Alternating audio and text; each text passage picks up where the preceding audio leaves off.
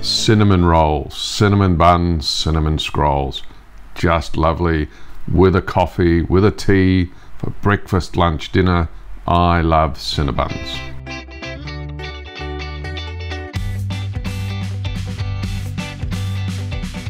Start by putting your dries, the flour, the sugar, the salt, into your mixer bowl. Now note, we're putting them in separate parts of the mixer bowl. And the yeast is going in here, and that's going in another part as well. We don't want those mixing until the last possible moment. Salt, for example, actually inhibits or kills yeast. And we learnt this from our commercial bakery where we made thousands of loaves every day. Next, take the water and the egg, give it a good mix, and in that goes, and you'll note that that goes again into a separate portion, because we don't want the yeast to start activating until we start to mix it. So again, our lukewarm milk goes in there, and this is our high quality vanilla extract. Once you've got all of these in, put in your dough hook, and then you're ready to start mixing. Oops, I forgot the butter. Who wouldn't want butter?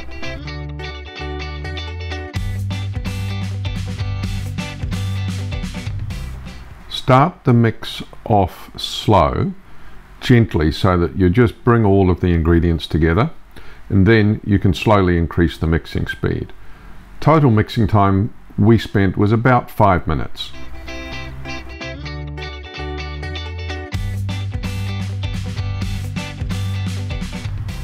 Okay, so you can see here that the dough mix is still slightly sticky and just sticking to the side of the bowls. Out it comes, and then what we're going to be doing is kneading the dough. So you kind of push down with one palm of your hand, just like push down here with one palm of your hand, use the other hand just to bring it back, and then repeat that process. We kneaded this for about 2 or 3 minutes, maybe a little bit longer, and the test is it starts to form into a ball, and you can see when you pat the top of it, it springs back.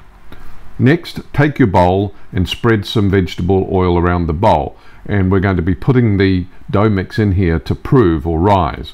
And by putting that oil in, what it does is it stops the dough sticking. Just give it one last test that it's ready, and you can see we push with our fingers here, and you'll see those indentations basically start to disappear. What you also want to do is cover it with some plastic wrap. Now a trick here is, and what Rose is saying here, if you have a shallower bowl, then you would also want to spray some cooking oil onto that plastic, because if the dough rises up and touches that plastic, you don't want it sticking. Take a tray and spray again some cooking oil there, put on some parchment paper. The dough, which is doubled in size, first sprinkle some flour on your bench, because you don't want the dough sticking. And we're going to take out the dough, get our rolling pin ready, and we're going to start to roll the dough into the shape that we want for the cinnamon scrolls.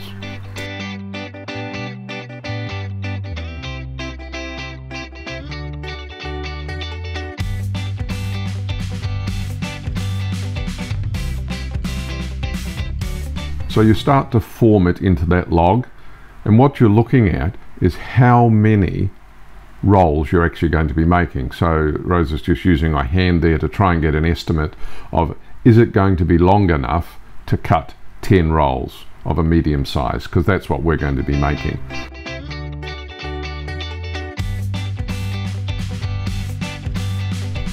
Okay, so we formed the roll to approximately the right length that we estimate for 10 cuts to make 10 individual Cinnabons.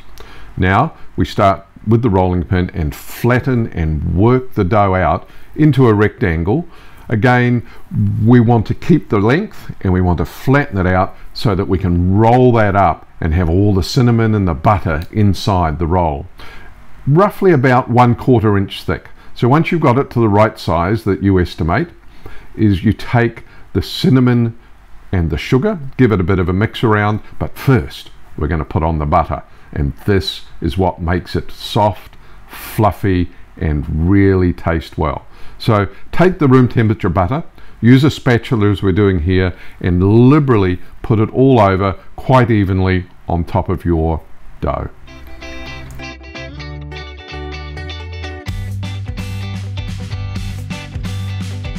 And now we're going to repeat the same process for the sugar and the cinnamon. Use the best possible cinnamon you can, because that's what gives it the beautiful aroma of these hot, beautiful buns when they're made. So take the cinnamon and sugar mix and again sprinkle it around. I'll speed the video up and you'll see basically we cover every piece of the dough. It just starts to look yummy. Okay, we're nearly there. We're getting ready to roll up these cinnamon rolls. What Rose is doing here is just pushing down that edge, because that's the edge that we're going to use to seal the rolls together. We're going to be starting to roll from the other side. So you take it here and you just step by step, gently, easily start to bring it together, making sure that you actually get it rolling on top of each other, as you can see here. And again, you can work bit by bit, working your way across. There's no rush. You don't have to hurry. You just do it so it rolls up nicely. Now as you get to the end here, you can see why we've just got that little flat section, so that it can seal against each other. Cut off the two ends just to make it even, then start to do your mental division to get 10 spaces that are relatively even for each of the Cinnabuns. You can see here we're just marking them off. Once you're comfortable that you've got 10, then away you go and cut, and we're going to be getting into the exciting part where we're putting them in the tin ready for baking. Now you'll notice here we've got them in the tin, but suddenly we thought, oh, that tin or baking tray is too thin, because what we need to do before we put them in the oven for the final time is again put them aside for another hour and let them prove and rise. So we swapped to a different baking tray, which you can see is slightly higher, and what we're also going to do is covering that with some plastic wrap again. This is after they've proven, so you can see without even baking, they've come together, they've risen.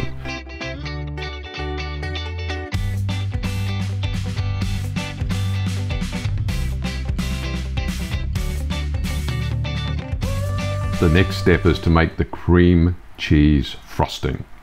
What we're going to do is take some confection sugar and some plain cream cheese, mix it all together with a spatula. If it's still a little bit thick, add a little bit of water just to get it to that right consistency, and then you'll be ready to put it on top of the Cinnabuns.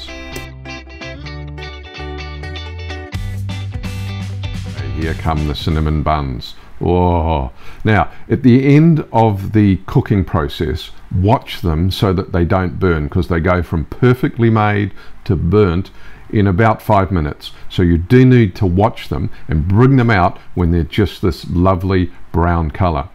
Let them cool just for a couple of minutes, and then you're ready to start liberally using the spatula just to put on top of these beautiful smelling buns the cream cheese frosting. So we hope you liked this video. Please give it a thumbs up if you liked it, and we'd love it if you'd subscribe to our channel. And again, thanks for watching this video, and we'll see you in the next one.